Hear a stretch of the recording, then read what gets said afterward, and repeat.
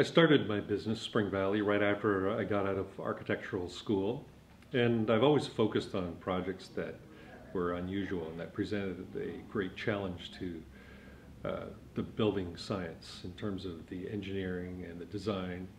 And Lansdowne Stadium presented all of those opportunities to me in terms of designing the connections in a way that were efficient, and the curves we had to make in a way that allowed them to be manufactured in the most efficient way possible. We spent a lot of energy doing value engineering in order to bring the budget down on this project. We saved the city approximately $2 million from the original design to what we delivered. The challenge that we had was we never got paid for the whole job. So there's a certain amount of money that's outstanding, approximately $3 million that hasn't been paid.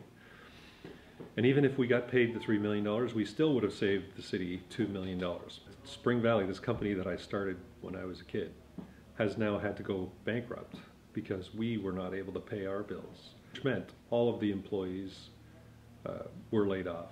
What Lansdowne is for me is a job where I poured my heart and soul into this project to make it successful.